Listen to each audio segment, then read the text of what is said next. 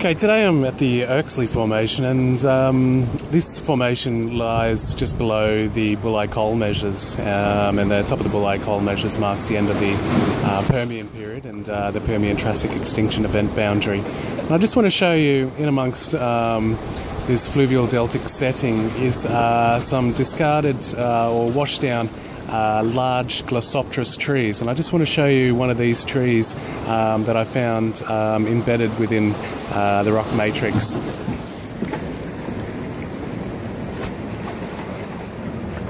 So this is one of the Glossopteris pre-mineralized fossils, and as you can see, it's quite large compared to my hand. And it's speculated that the Glossopteris tree actually could grow to about 16 meters high, and you can see by the size of this particular tree trunk that it possibly could have definitely been quite a large tree.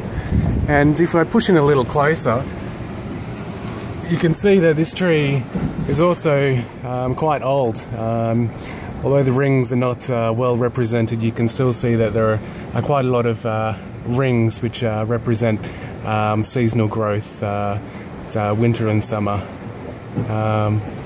So yeah, this is just one of the Glossopteris pre-mineralized trees that you can see within the Oaksley Formation. There's a few of them. This is probably one of the best examples of one that I've seen, and I'll just give you a little bit of a look at that.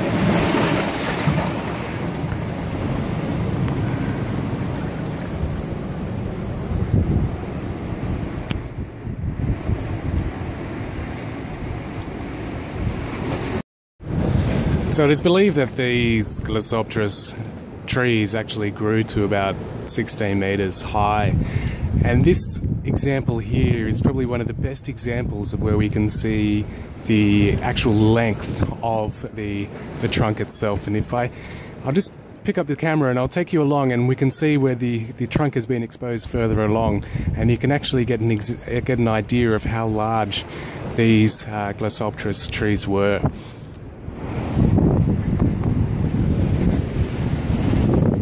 So if I follow it along, we can see that it is exposed again.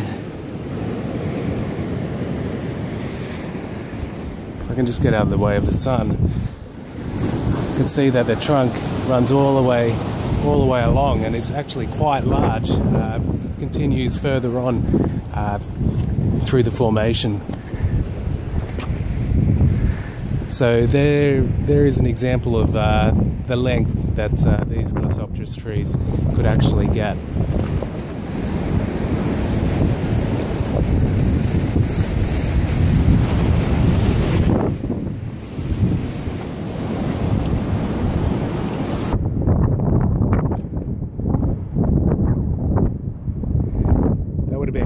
Quite a tall tree when it was living, and it's been deposited amazingly, or washed down one of the delta channels, and embedded within the matrix, within the formation in its entirety, and that's very impressive to see. You don't see many examples of Glossopteris in pretty much its relative entire length.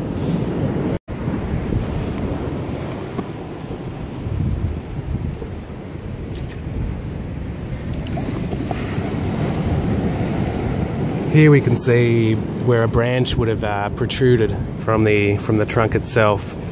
We can see where the branch was embedded within or grew out of the trunk. We can almost see some of the original bark that was on the Glossopteris.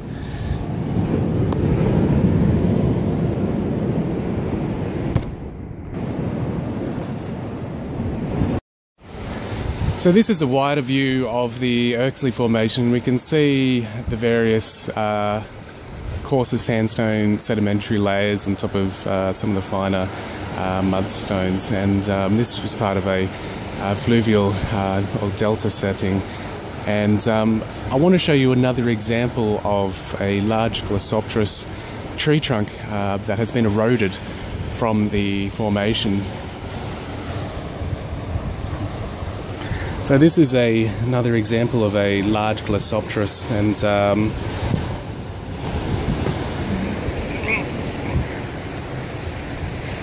we can see that it still remains embedded within the mudstone, the clay mudstone that it was probably embedded in when it was washed down. And to have a closer look, we'll see if we can see any rings. Not on this side, don't see many examples. I'll go over to the other side.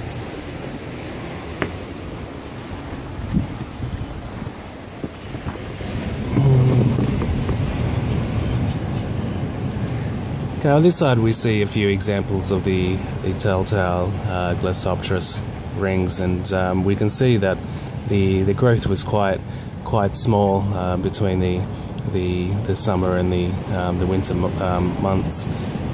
So this tree, judging off the thickness of these rings, would be quite a large tree.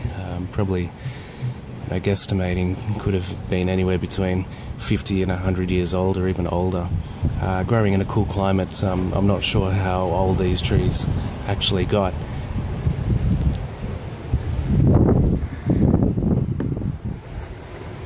So again, another example of a large Glossopteris tree trunk. We could see via this kind of layer that the water velocity would have changed.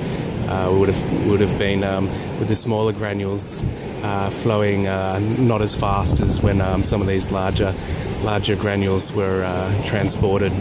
So if I just move up, I'll show you another example of some carbonated plant material that can be seen within this formation. There's an example of probably a branch, or even possibly this may be an example of a Glossopteris root. So this is the last example of a Glossopteris trunk that I want to show you, and again we can see that it is embedded within the formation. It's got fairly fine to medium coarse granuled sort of sandstone, and in amongst that we can see various carbonaceous layers. So this indicates that when this was deposited, that the outflow of water through the delta was carrying various plant material which was deposited as the waters probably reduced. These may even indicate winter thaws and the larger volume of water being released, washing down some of these Glossopteris trunks in the process. I thought I'd found all of the sort of more impressive Glossopteris branches and trunks, but I actually found one more under this large boulder, and I'll just see if I can get in there and show you.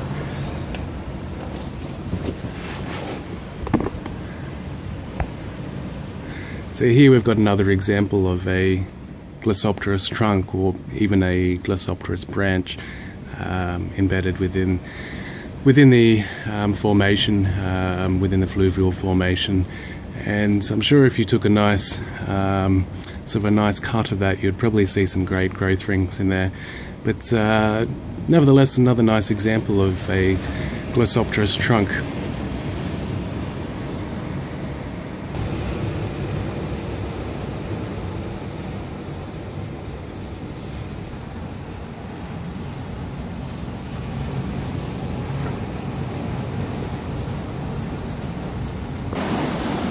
So what I want to do now is take you just around a little bit further north along the formation and show you some examples of some Glossopteris roots or vertebra that can be found within a finer bleached sandstone, and I should be able to find you some good examples of these Vertebraria Glossopteris roots.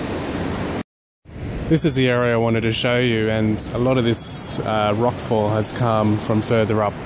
It's on some of the Erksley Formation cliff faces. I'll show you probably a better example of that. But anyway, down the bottom here we can see some examples of some Glossopteris vertebrate. I'll just see if I can find a few. They're pretty easy to spot because they're pretty much everywhere. So here is a sort of cross-section, a good example of one of these Glossopteris roots.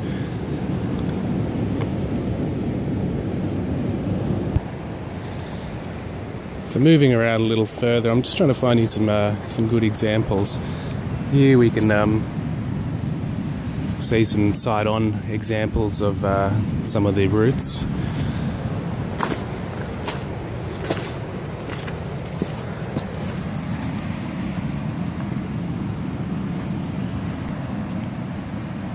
Okay, this appears to offer a pretty good example. What we see here, these little star kind of fossils are the roots themselves, and these are telltale Glossopteris roots. You can tell that by this kind of pattern that they have. So again, we can see that typical Glossopteris vertebra root pattern, and that's evident throughout a lot of this fine-grained sandstone. So this area at this time, when these roots were in amongst this soft, silty, sandy mud, would have been the bottom of a peat mire, and these peat mires extended for 100 kilometres and lasted for 160,000 odd years or so.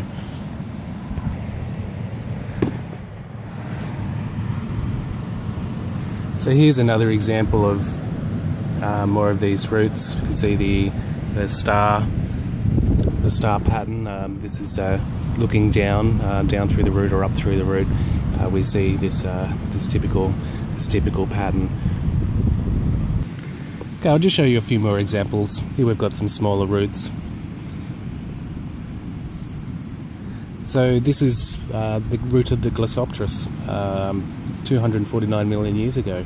This was a geniosperm, or seed seed plant, and they lived in the cool climate swamps the end of the Permian and before that period of time, and were wiped out at the Permian Triassic extinction event. And there we go.